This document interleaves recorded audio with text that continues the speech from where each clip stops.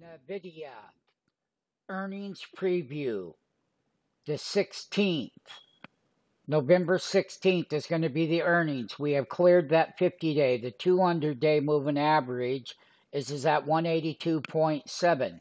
Now, they had troubles in the last quarterly report in October, and the stock has rallied. They had given downside guidance, and stocks like to rally. We bought the options on the 125 calls. It's there on the YouTube channel. We're going to continue to hold it. Now, if we continue to rally, we will sell into the earnings report. If there is any drop down because of the earnings on Tuesday, on the 16th, that is, then we'll be buying the dips. But it's been a remarkable up day. It has been left. It is a leader in the Philadelphia Stocks Index. NVIDIA has been around. It's a high flyer. It came off of $360 a share.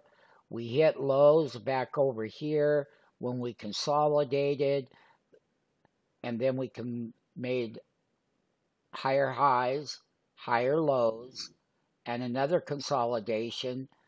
It got rejected there at the 100-day.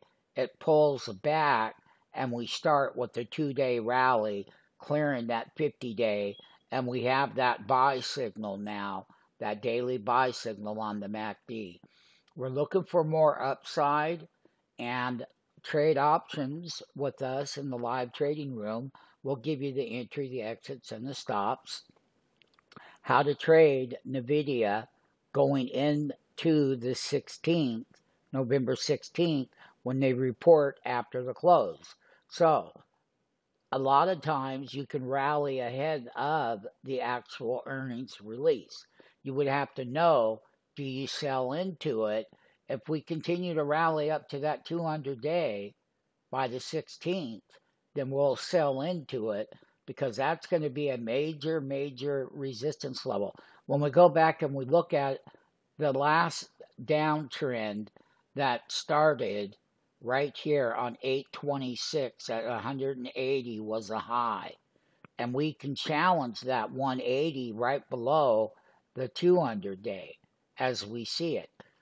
Let's go ahead and trade NVIDIA together. Let's get started in the option trading room. We'll make you a lot of money. After 30 years, we know what we're doing.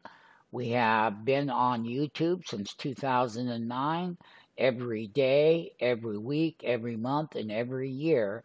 That should be enough for you to join us today.